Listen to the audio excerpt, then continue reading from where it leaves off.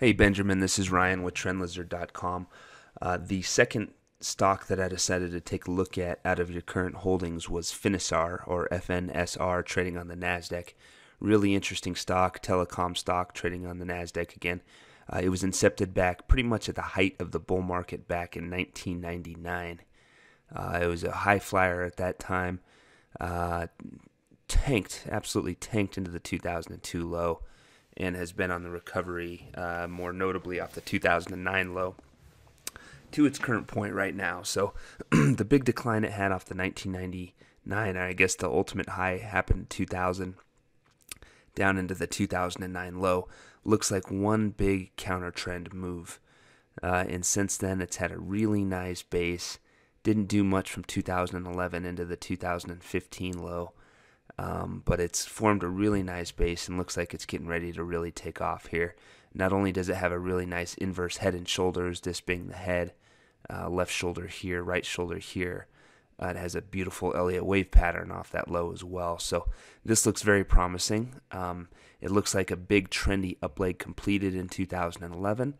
From there, it has a nice three-wave counter trend pullback into the 2015 low, and now it looks reinvigorated and ready to take off the 2015 low. So let's zoom in on this move right here, because this is really the one that's most applicable to us and its potential to continue up significantly higher from here. So if we zoom in, it's hard to get a really solid labeling on this move off the 2016 low.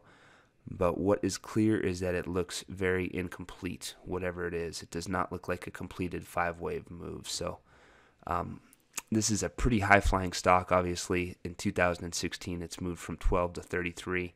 In light of that, it's pretty hard to get a super close stop level unless you just want to step aside for any near-term pullbacks here. If you're trying to stay in this move as long as this advance is continuing off the 2016 low, the best level you can do for a stop at the current time is 23. That's a factor of how incomplete this up move looks.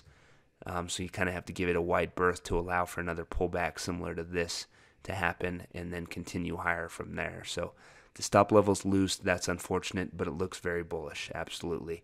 And the potential is there for this to continue significantly higher overall on the long-term time frame off this 2009 low as a large five-wave advance takes shape off that 2009 low. So, hey, I hope that's helpful. Happy holidays to you, and I'm sure we'll talk to you again soon. Take care.